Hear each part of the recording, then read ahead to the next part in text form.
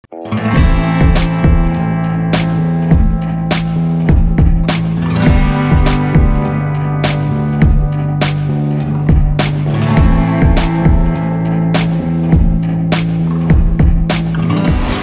en Weihenstephan, tenemos el gusto de hablar con el head-brewmaster, Tobias Zollo. Thank you for receiving us and please talk about this beautiful and the most antique in the world. Yeah, welcome to the world's oldest brewery here in Weihenstephan on the hill. So this is here in the heart of the brewery, the brew house. So we do it very traditional Bavarian with decoction. So we have a mesh tun and a mesh kettle for the decoctions brews of mainly all our brews. We're very well known for our wheat beers, but we also have now a big range of lager beers. So that's why we do it in the same way and want to have a better taste with this decoction system. Our Lotto tun is here, over there, and the red kettle, of course. So what is special here in Bavaria, we have, when you can see it here on the wall, so we are brewing according to the Reinheitsgebot, it's the German purity law. These are the 4 ingredients we are allowed to use. Especially everything is 100% from Bavaria, so very regional. We have good raw materials here in this region, so that's why we use it, of course.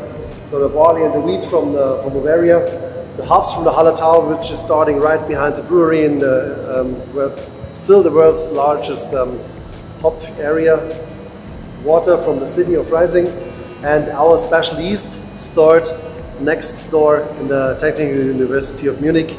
So there we have our yeast stored, and then we get fresh cells propagated on our own in the brewery, and then we have always fresh, powerful yeast. In the brew house, we have 300 hectoliters per brew. And we can do a brew every 3 hours. And we are 3 shifts from Sunday evening to Friday or Saturday, depends on the season. Yeah, we try to. That's why we are very good educated here, because we have the Technical University where you can study all the brewers around the world are going to Weihenstephan. It's a little bit considered as the Harvard of the brewing schools. So that's why a lot of brewers are educated here, and that's why we also transfer the knowledge. We have the tradition where we come from. We want to keep this tradition, and of course we're the oldest brewery, but with the modernest or newest equipment, because yeah, of course hygienic design and food safety is key, and success is based on the quality, and that's why we need the best equipment for that. So we're here in a historical place. This is the old building where the monastery was founded in 725.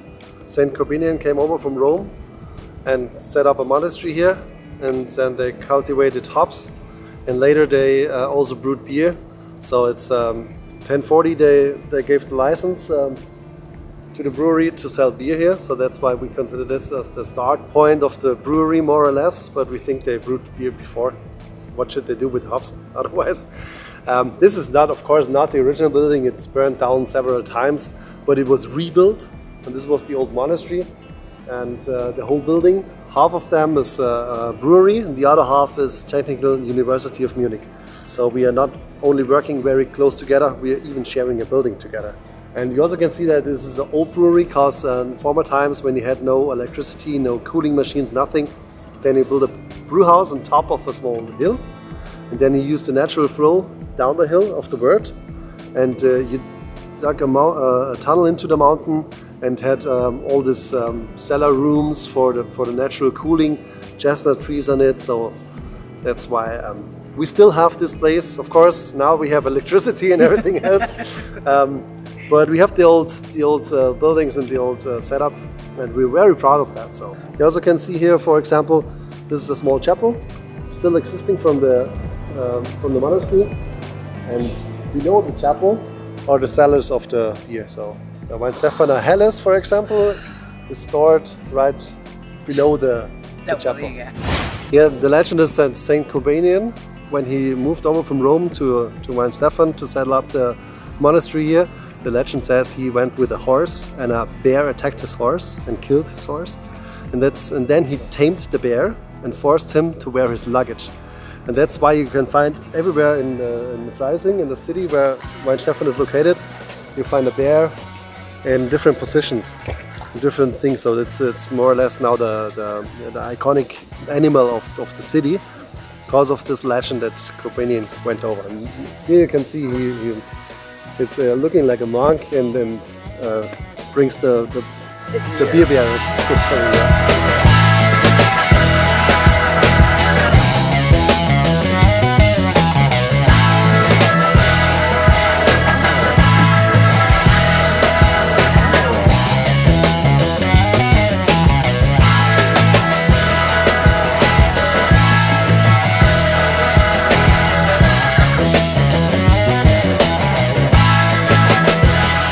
We're back into the mountain, and all the cellars, the rooms left and right, and the cellars, so they are cool for the whole year. And of course, former times they had some wooden barrels inside, and afterwards aluminium, and now we have all stainless steel, of course, for food safety. We still have the old setup with the old mountain cooling for all our beers. This is our storage cellar for all the wheat beers. So we have a 2-tank system for all the beers. So we have a horizontal fermentation and then a vertical maturation and storage for the natural carbonization. So we do a very traditional 2-tank system to force more this special taste of our Weihenstephan wheat beers. And here you can see the maturation cellar for all the wheat beers. Here you can find our filtration area. So this is we have a candle filter. Where we filter all our lager beers and our crystal wheat beer, of course. So it's a filtration system. This is the filter with a Kieselguhr, or it's also able to filter without Kieselguhr with Kieselguhr alternatives. Then we have buffer tanks, of course, and to bring this system out of the pressure of the brewery, so make it more independent pressure-wise, that the system always runs constantly. We also have inline CO2, O2, gravity and alcohol measurement, and we can carbonate a little bit. So we have the natural carbonization, but to make it to make a little standard inside, so we always have the same quality at the end of the day.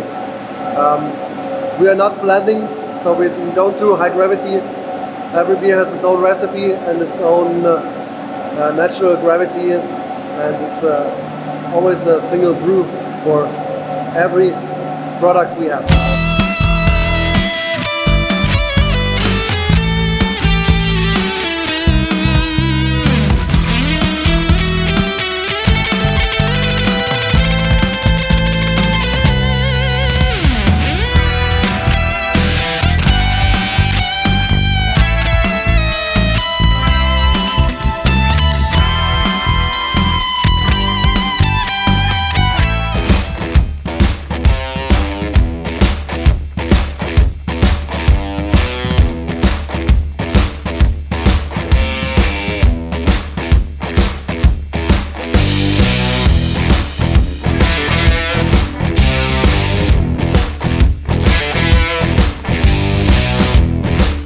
Yes, please have a look on this historical picture over there at the wall. It's showing the process of making beer, and it's starting on the left side where the farmers come with the hops and the grains and then produce malt. Then they have the job in the brew house to make the mash, to make the brew, the wort. And then they put the beer into the wooden barrels. And then you see 4 people that drinking beer. 3 of them are drinking, and number 4, he brings the beer back to nature. Please have a look on this and go a little bit deeper inside, then you find out what I'm talking about.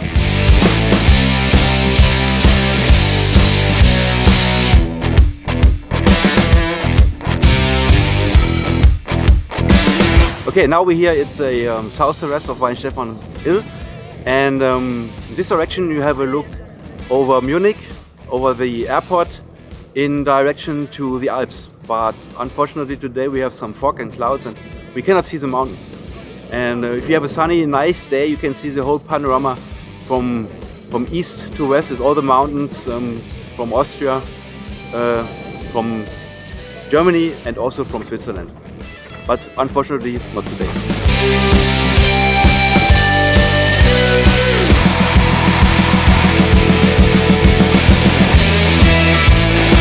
So we are now at the most historical place in Weihenstephan. That is a place that was in the 8th century when Bishop Corbinian was here, and his job was the Christianization of the people, and he built up the first monastery there on the hill. And there's a legend that with his staff he opened a well, and the well here on top of the mountain, that's a little bit ununique, but the water is still running out. It's not that much that comes out, but it's an artesian well. And the day, or the year he found it was around 750. And then in the middle of the 9th century, they built up this tunnel with the limestones. And so that is the oldest area, or oldest part of Weihenstephan that we have. That's now more than 1100 years old.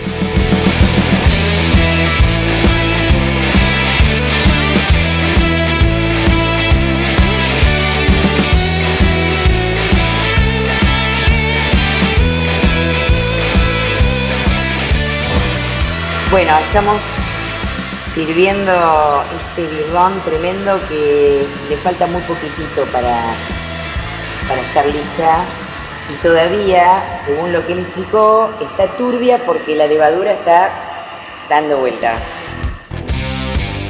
Cheers. Amazing. Increíble, increíble, cerveceros, cómo conservaron la esencia, la prolijidad, tomarla del tanque. Gracias a Hochsteiner, gracias a Tobias Zollo, gracias por darnos este lujo.